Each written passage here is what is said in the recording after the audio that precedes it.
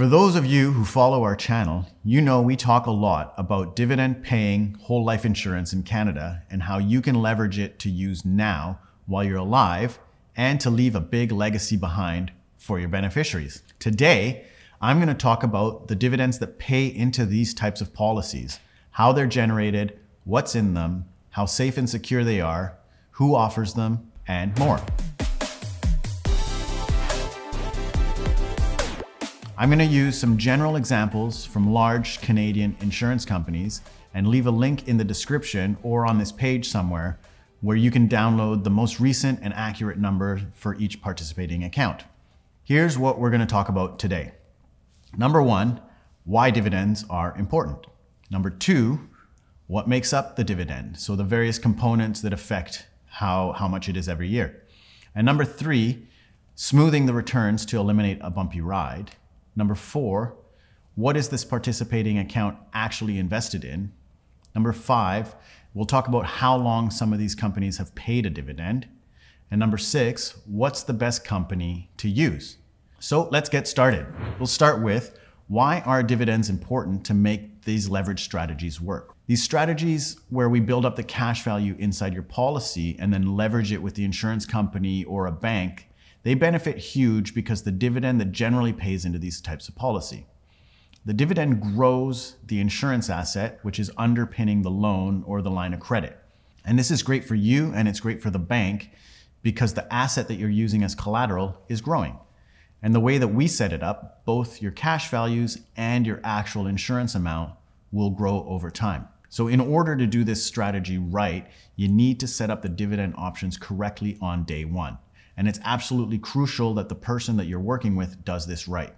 And if you're looking to build a cash value policy that you can leverage, you should talk to us because we do this all day, every day, and we're really good at it. And that's my plug for the video. Now let's keep going. What is this dividend and what is it actually comprised of? And the dividend that you receive when you have one of these types of policies is made up of a few main parts.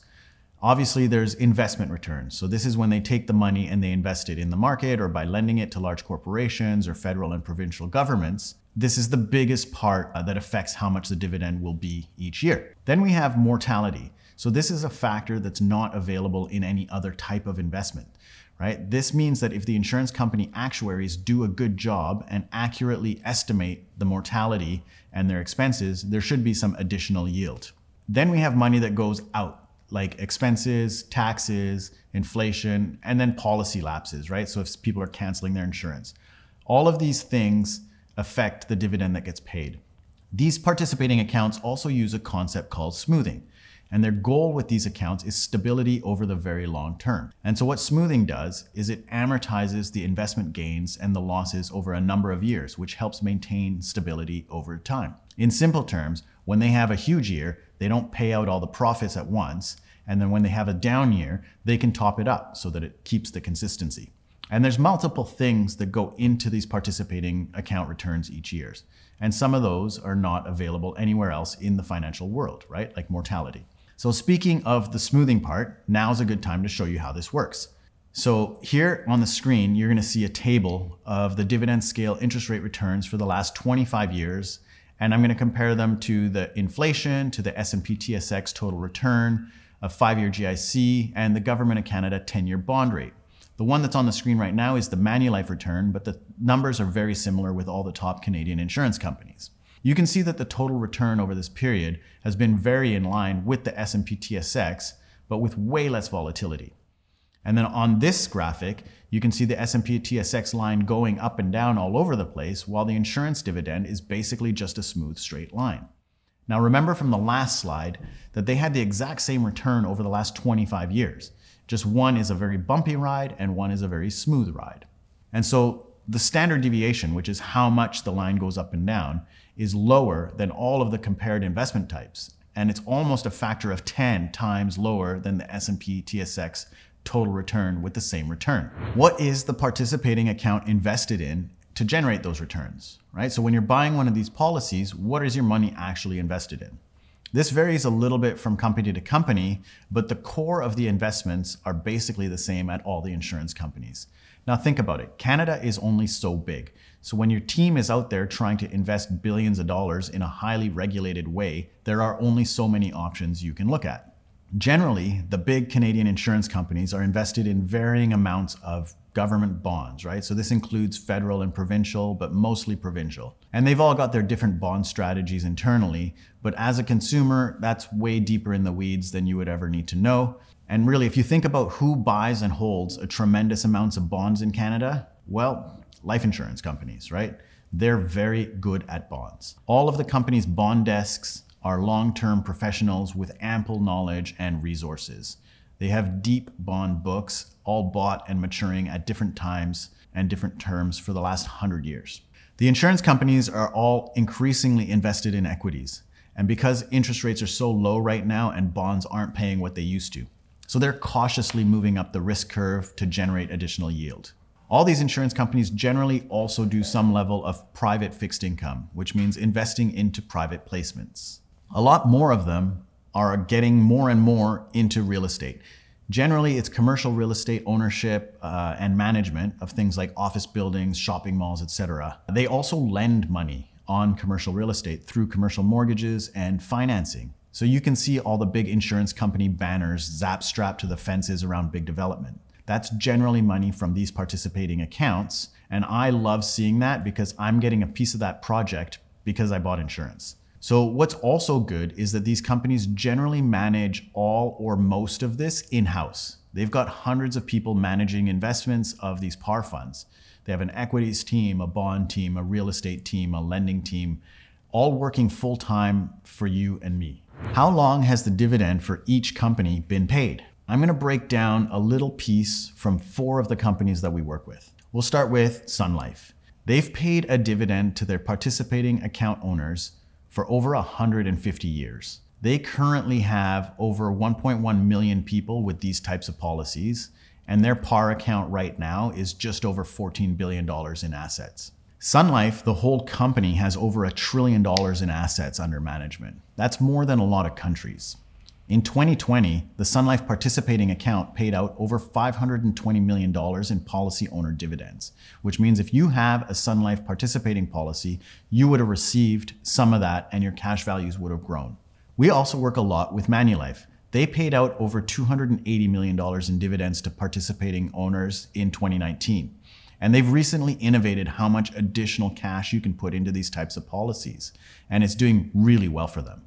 Other companies are actually starting to copy Manulife, and this really helps our clients who are interested in getting the most amount of cash surrender value in their policy each year. Manulife's been in the game since 1887, so more than 130 years.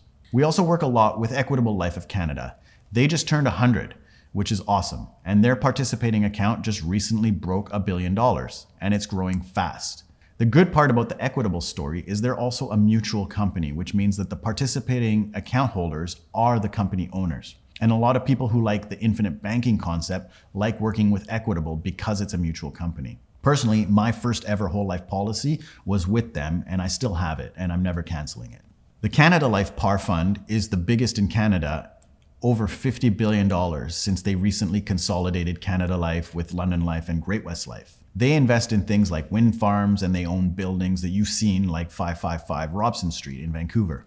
They've distributed dividends every single year since 1848. So that's more than 170 years. That's longer than Canada has been a country.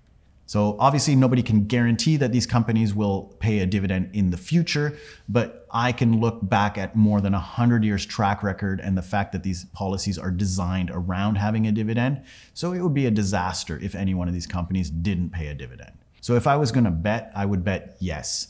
But you can look at the facts and decide for yourself if you think Canadian insurance companies are going to continue paying dividends. This is a question that comes up a lot. What is the best company to use? Right? A lot of people ask us this all the time, and the answer to this is the same as the answer to a lot of financial questions. It depends. What makes one company best for you is not the same as what makes another company best for someone else. Some companies are better for people in different age bands, like kids or parents or grandparents. Some companies are better for business owners who will own the insurance inside their company or their holding company. Some have more cash value, some have more death benefit, and it really depends on your situation and what you're trying to do. What we do is we meet with clients and have a very in-depth discovery process to find out more about your current situation, where you're at today, and your goals and your concerns moving forward. So like, what are you trying to do? Where are you trying to go? And because we're dealing with insurance, your health also has an effect on which company we're going to recommend. Some are more lenient and some are more conservative when it comes to underwriting on health. So there's no real answer to what is the best company to use. It needs to be chosen according to your needs and not just according to who pays the highest or lowest dividend. That being said, for doing any kind of whole life strategy with big cash values and leverage, you can only work with a few companies that let us design the policies this way. We design them differently than most people. And I've already mentioned that some of the companies that we work with, and they've paid dividends every single year for more than 100 years, which is pretty amazing. It's very stable, very reliable. Some of the big names in Canada that we work with are Sun Life, Manulife, Equitable Life, Canada Life, Empire Life. There are others, but these are the ones we generally work with because they have good cash values, they have a good dividend, and you get the right amount of insurance, which is the reason we're setting these things up in the first place. What's the dividend today and how often does it change? So today we're in early 2022, and the dividend for these companies that we work with is between 5.5 and 6.2%. So now this is going to change this year and it's going to change again next year. The insurance companies all announce their new dividend scale interest rate once per year. And the dividend will stay at that percent until next year when they may or may not change it depending on what happens. The other number that changes every year at the same time is the new policy loan interest rate. So this is the interest rate you'll pay if you leverage your cash values directly from the insurance company.